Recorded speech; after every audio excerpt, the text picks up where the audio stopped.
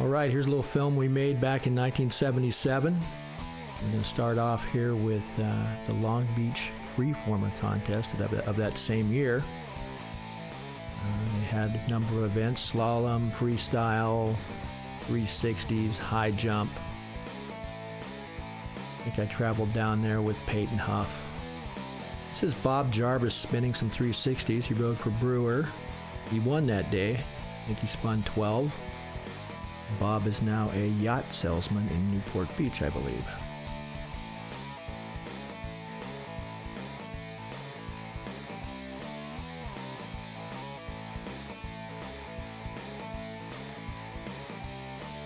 He's doing them one-footed there, as you can see. I think you got a minute to spin as many as you could. That there is Chris Chappett, who now owns ABEC 11. Make wheels and trucks and different things. And here's the granddaddy of skateboarding, Mr. Russ Howell. You've seen Russ lately, you know he looks pretty much the same, just not as much hair. Russ kind of had a background in martial arts, as you'll see in one of his falls here, how he rolls out of it. For a while, Russ held a 360 record at about 163 spins. It looks like he was still developing his technique here.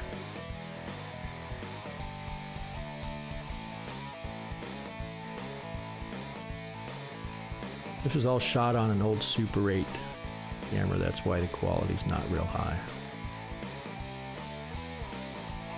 There's his judo roll.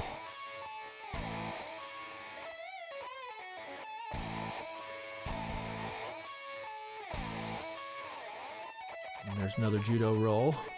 Russ was quite the showman and one of skateboarding's best ambassadors throughout the 70s. Now for a little slalom action. I think that's Bob Skoldberg in the blue. Not sure who's that in the yellow. Check out the pole vault pit you had to land in there. John Hudson in the white shirt. Maybe Greg Ty, I'm not sure how you pronounce his name. Fell. Finish line.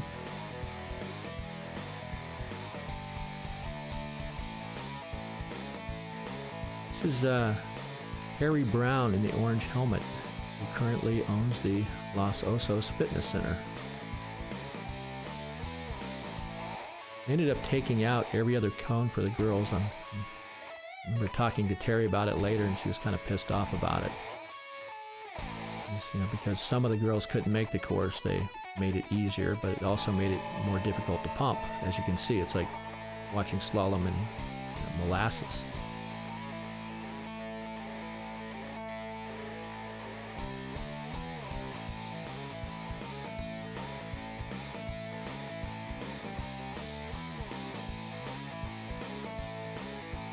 I think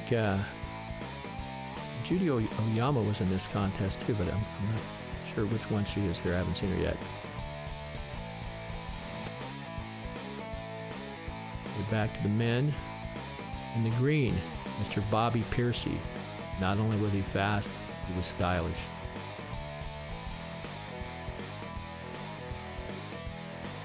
Back over to the barrel jump. This is a guy named Fred Flavel. I think he set the record in '77. Not on that jump. Move over to the high jump. I think this guy's name is Jerry Pattison. Pretty good jumper. You had to land and then roll a certain number of feet. There was a line to be counted as a fair jump. This is Bob Moore. He's a great skater in the 60s and also in the 70s. Now we switch to the Morro Bay Ditch in its glory years, when all three levels were clean and still there. This is Bobby the Bird Sennett, Central Coast rider. Guy in the striped shirt there walking up is Van Carraza. Still lives in the area, teaches surfing. I believe this is Joe Potter, who just went by. He was the oldest guy there. Back in those days, he was 29, we thought he was in his 50s because he had a wife and kids. This is Scott Parsons, ended up riding for Hout skateboards. Scott was probably one of the better skaters in this area. This is, I think the guy's name is Bear. Iukas Craig. I can't think of his last name, but rode a longboard when nobody else did. This goofball in the yellow outfit here is me. I was a big Bane fan. My mom made those shorts for me. I thought that was pretty cool. Except for I didn't know how to kick turn.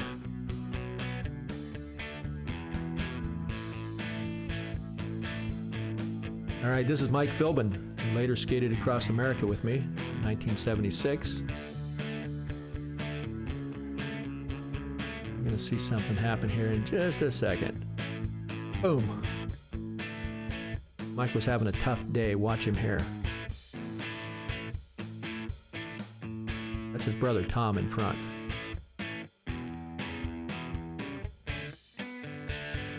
Three guys at a time here.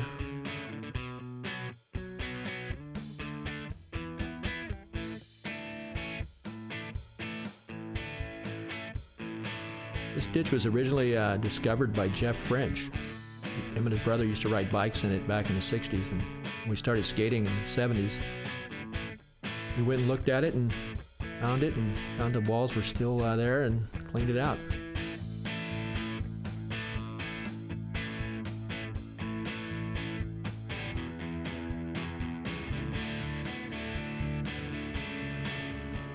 This is my best imitation of a bird.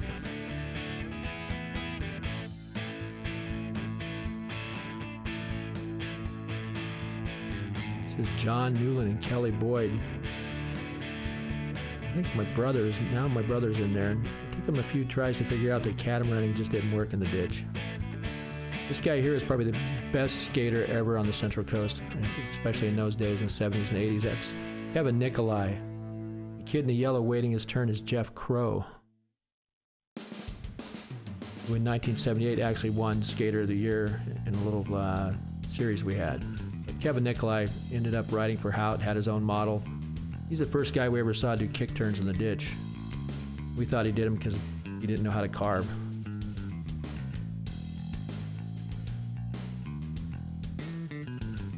But then we figured out that, oh, wait a second, he's coming back up the ditch. His rides are lasting 2 and 3 times as long as ours, so we learned to kick turn pretty quickly.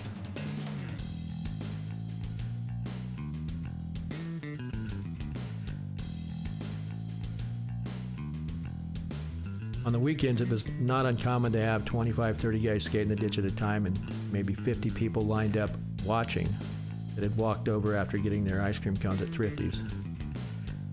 Scott Parsons here.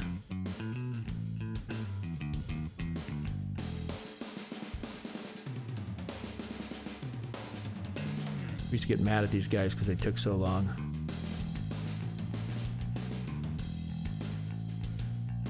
I think the kid in the yellow shirt that just ducked out of the way is Kurt Biscara, who went on to drum professionally on a number of big name albums. And the guy standing on the bluff there is Jim Hall, one of the founders of Central Coast Surfboards.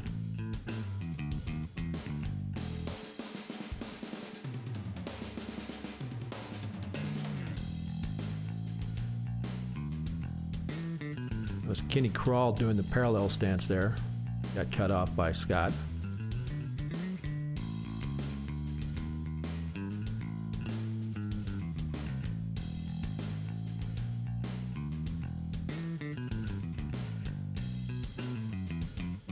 There used to be some graffiti on the ditch that said, "You ride it, you paint it." I think that's the only time in my life I ever did graffiti.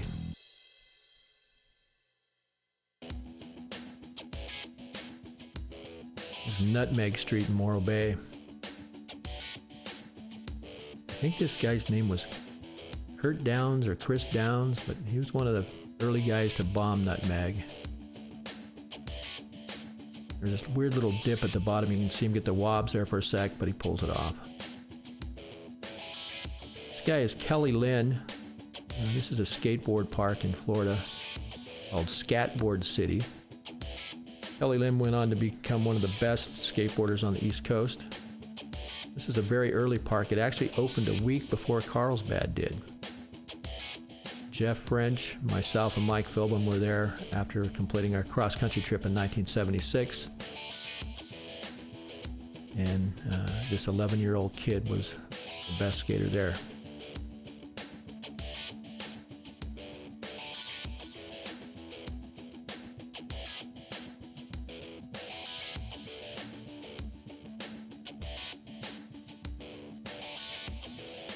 It's Mike Philbin. This was the first skateboard park we'd ever ridden.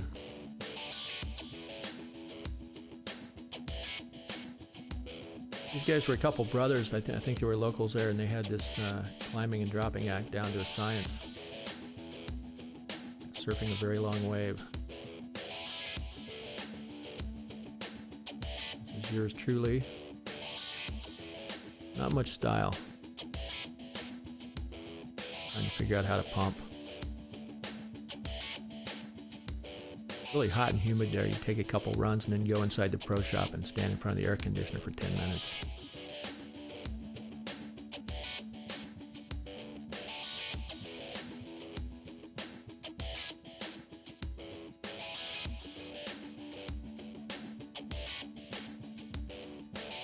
The rumor was that this park was supposed to be called Skateboard City, but when the sign painter painted the sign, he forgot the E, and so they just left it and called it Skateboard City.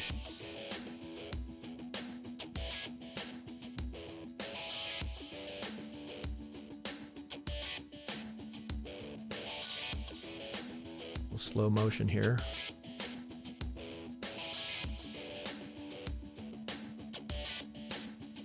It carves a 360. It's funny to look at what skating was in 1976 and what it is now. And kids see this now and just must laugh. This is Jeff French. He's one of the guys on the cross-country trip. Took him along mainly because he was 6'4". Nobody's gonna mess with a 6'4" guy out on the road.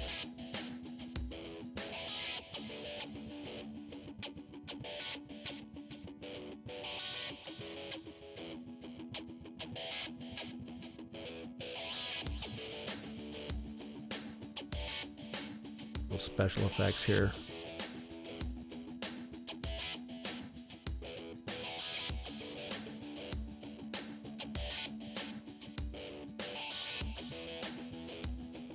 There wasn't a platform at the top of that wall. It was about 6 inches, 8 inches wide. So you could fall off out of the park quite easily.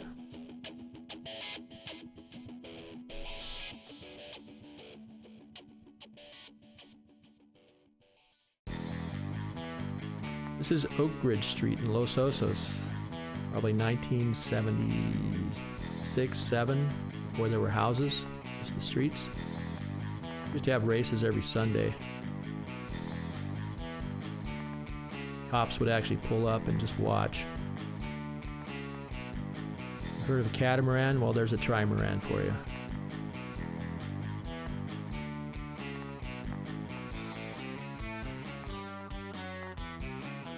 I think this guy's name is Vern Weigold.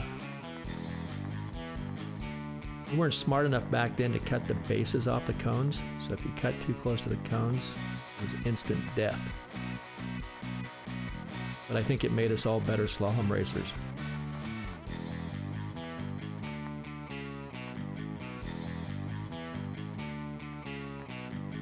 Maybe this is Vern. I think the previous guy was actually Billy Burmeister.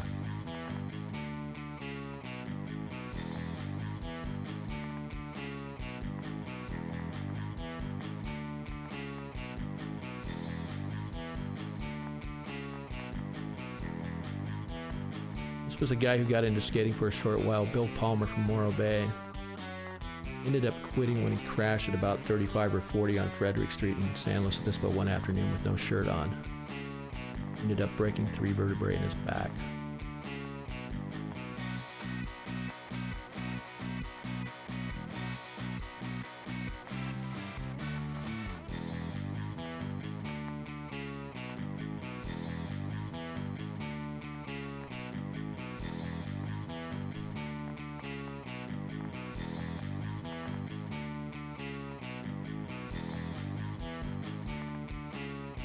fellow's name was Mark King from San Luis Obispo. One of the first guys we saw do parallel stance.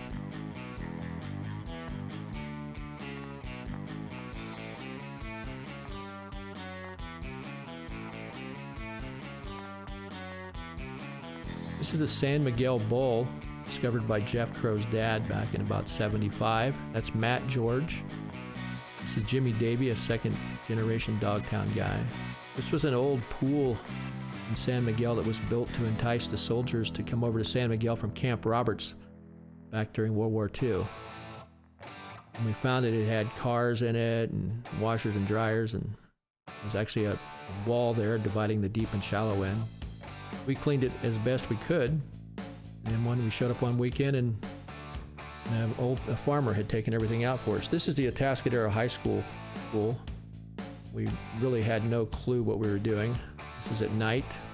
We snuck in there. The athletic director later showed up, recognized me, and asked if we were having fun. When I told him we were, he said, "Okay, we'll just lock the gate when you leave." Definitely wouldn't happen that way today.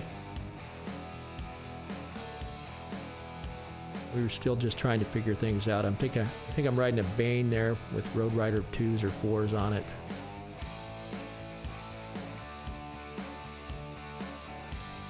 Not real impressive.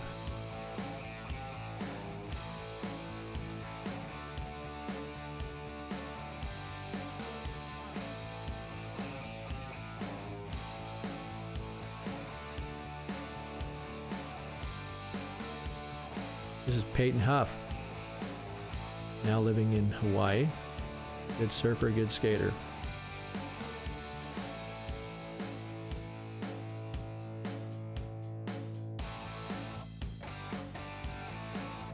Back in the day, all surf movies ended with a sunset, so we end our skate movie here with a sunset.